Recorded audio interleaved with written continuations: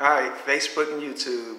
I'm doing a quick video on my tropical Snow Dieffenbachia dumb cane. The reason I'm doing it is because it was actually struggling for a minute. It was starting to lose the color in it. So what I ended up doing is changing the location of it. I moved it closer to the window, and then I also put this little spotlight on it for a couple hours out of the day. And as you see, it is responding. A lot of the whiteness is finally returning.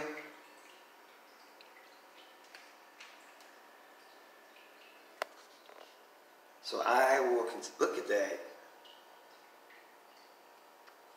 Wow, pretty leaf. Like I said, you can't give up on your plan.